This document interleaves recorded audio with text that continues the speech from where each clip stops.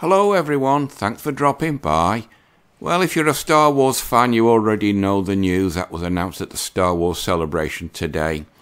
Daisy Ridley, i.e. Rey, i.e. Mary Sue, she's coming back in her own movie, and there's going to be 3 movies altogether.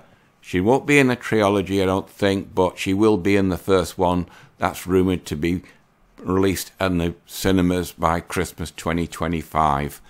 All the YouTubers who talk about Star Wars, Hills vs Babyface, Star Wars Girl, Clownfish TB, Yellow Flash 2, and Critical Drinker, they're all talking about it.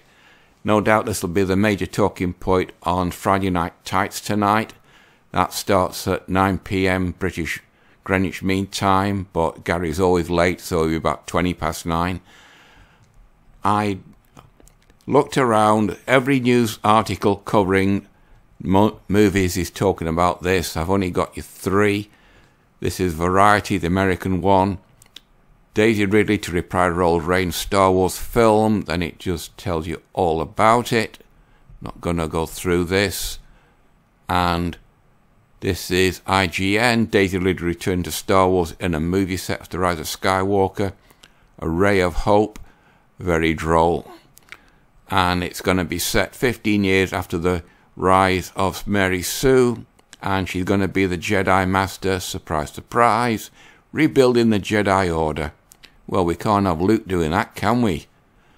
Has always been attracted to the hero's journey. She doesn't need a journey. She's a Mary Sue, so that's bollocks. And then that's just a picture from the celebration. And then it's just confirmation, more or less, what the other article says. This one is Empire magazine. It's a British one. I don't think you can get it in America. Star Wars, the new 3 movies confirmed at celebration, including Daisy Ridley's return as Rey. I always had the suspicion it was going to happen. Drunk 3CPO, he said that they're going to do it, and they're going to put Rey with Grogu, and all roads in the Mandalorian, which is a woman DeLorean now, are heading toward the Disney trilogy. And it says, The Mandalorian, Book of Boba Fett. Meanwhile, the movie arm of the Spore and Space Opera. False starts. The 3 new Star Wars films are confirmed at the Lucasfilm panel, if not by name. Now, are these movies being greenlit, or has it just been a public announcement?